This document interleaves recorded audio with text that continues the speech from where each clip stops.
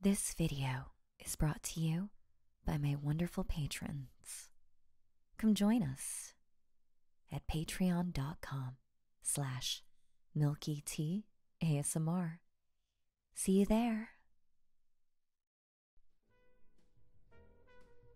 Oh, hey, over here. Yeah, take a seat. I'm so glad you were able to make it. Don't worry, I haven't been waiting long. You're only a few minutes late. And anyway, I would easily be willing to wait hours and hours if it meant I get to look forward to a romantic dinner date with you like this. Seriously, I'm sure so many girls would kill for this opportunity. I know I would. So, what do you think of this place's atmosphere? It's pretty good, right? A bit dimly lit, and they even have candles everywhere. They've even got roses as decorations. They've got good taste, I think. I think the candles are actually scented too, actually. It's pretty subtle and not too overpowering. That's attention to detail. Do you like the smell? Oh, you do you? Well, then maybe I'll have to wear a scent like this. I'll ask the owner what the scent is called and see if there's a perfume like it.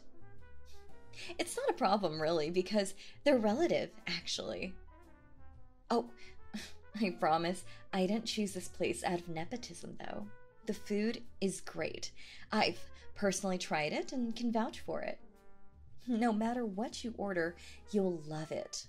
I guarantee it. All the reviews are great. Almost all of them are 5 stars, and none of them are fake. And they aren't violating any health codes either. You know, there's no rats or cockroaches in the back or anything like that. I should know, I've been back there. It's all 100% clean and proper and healthy. It has to be if you're going to be dining here. You know, you would not believe how many restaurants are not nearly as sanitary as you think. And we can't be having you eat at a restaurant like that because you deserve proper care. I can't guarantee you proper care at any other place. And I really doubt they'd give it to you if I left it up to them. Others just don't care enough about that. I'm the only one who cares about you. I'm the only one who truly loves you. I'm the only one who will protect you and keep you safe and give you love and affection and make you feel special. No one loves you like I do. No one. No one. No one. Oh, sorry. Did I zone out a bit there? Sorry, I'm a bit of an airhead. I hope I didn't worry you or anything. Right? You'd expect more people to be here. I mean, this place is pretty famous, actually. Fancy food reviewers come here all the time. But looks like it's just us here. Imagine that. Oh well, I guess that just means the two of us won't be disturbed. Oh, no, it's okay. Don't worry about the price. Sorry, I know as soon as you opened up the menu, you must have been in for a shock. I mean, look at these prices. You'd think we'd be eating with golden utensils with prices like these, but don't worry about the price. Okay? No matter how expensive it is, I'll pay for it. I don't want you to have to worry about money tonight. I just want you to enjoy the food, enjoy the atmosphere, and hopefully enjoy my company. So, do you have any idea what you want to order? Do you want to just order one big thing and then split it? You know, we could split the soft shell crab, the harumaki, a life together, or maybe the Kobe beef.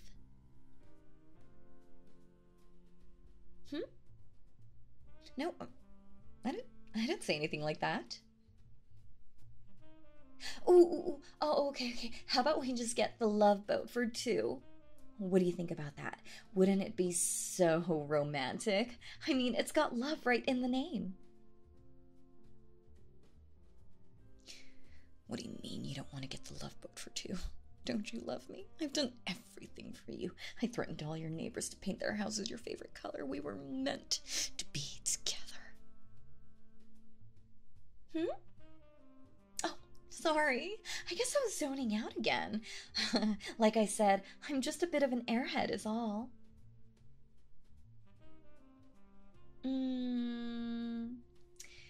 Maybe we should get the oyakodon. You know, it literally translates to parent and child because there's chicken and egg. So it's like the parent chicken and its child are both in the bowl together. Which is kind of messed up now that I think about it. Like, you're eating the child.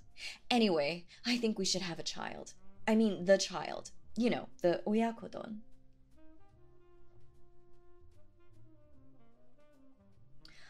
Oh, would you look at that? They also have cone sushi.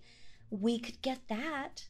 They take these deep fried thin slices of tofu and they use that to make a cone, sort of like an ice cream cone, and then they put all the other ingredients inside it. This kind of sushi was started by this one family in Hawaii, actually. It's a huge family, if I remember correctly. The couple had like 1 million kids. Anyway, I think it's a great idea. The cone sushi is nice too. Yeah, sure. We could go for that. We'll split it then. What about drinks though? Do you just want water or are you in the mood for something else? Do you even want a drink? Or are you thirsty? Because I'm certainly thirsty. I was thinking about getting the sake actually, but maybe I shouldn't be having alcohol. I am driving home after all. Besides, I'm already drunk enough on you.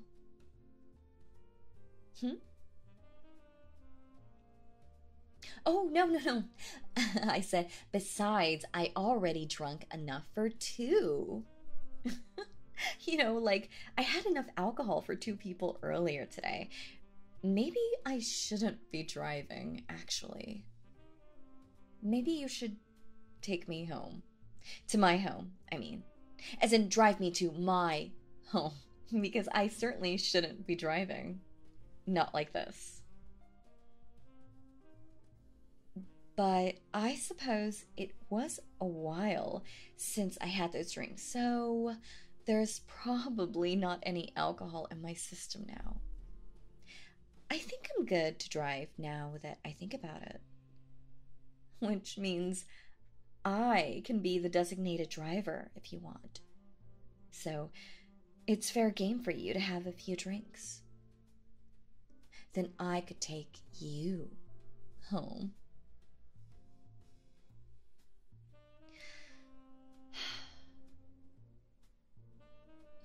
No? You're not going to have any alcohol? Okay.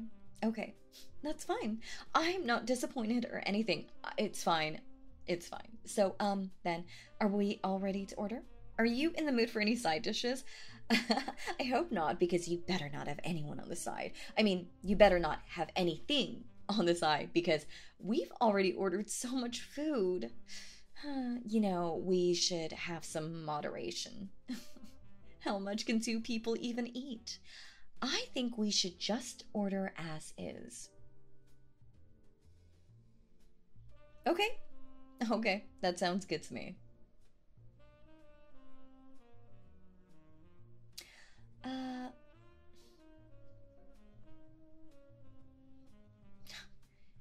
Excuse me, waitress, what do you think you're doing? I said, what do you think you're doing?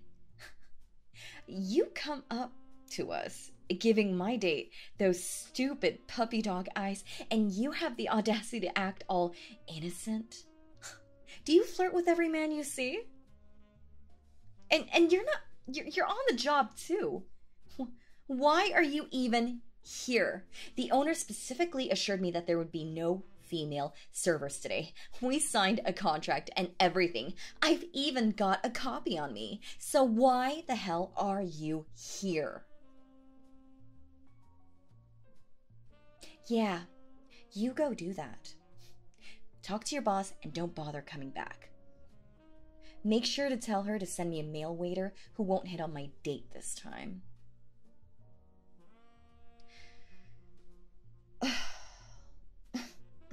I'm so sorry. You had to see that. Some people just don't have common sense. Who hits on a guy while he's with his date? I can't believe it. She lacks such basic common etiquette to do something like that. I hate it. It drives me up the wall. I can't stand it. But we shouldn't let that get us down. Our date night doesn't have to be ruined. Let's just continue and enjoy our night and do dinner date things. We can still have fun. We could ask each other questions.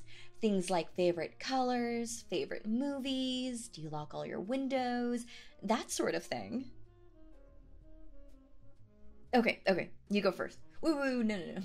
I want to go first. There's so much I want to ask you. Where should I begin?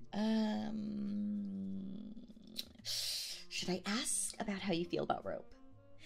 Maybe you'd like a small wedding or a large one? Oh, I know. Do you have a criminal record? Wow. Really? You don't? Just me, huh? That was a joke, of course, because I never got caught.